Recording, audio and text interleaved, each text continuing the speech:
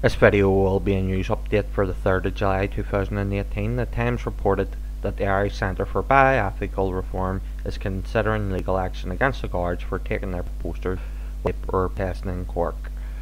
Sky News reported that Jacob Rees-Mogg said Theresa May will face revolt if the Brexit deal leaves Britain inside the customs union and the single market, if Britain is under the European Court of Justice post-Brexit, if Britain's fishing waters are open to EU plundering post-Brexit, and if there is an extortionate fee for leaving the European Union.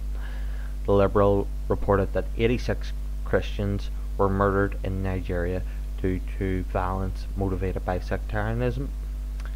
ABC reported that over 132 people were killed in Mexico's bloodiest election in recent history. According to a United Nations report, 41 million people, 12.7% of people in the United States, are in poverty. 18 million Americans are in extreme poverty, and minors account for 33% of people living in poverty in the United States. In the New York Times, former Glamour editor Cynthia Leiv bragged about killing her baby.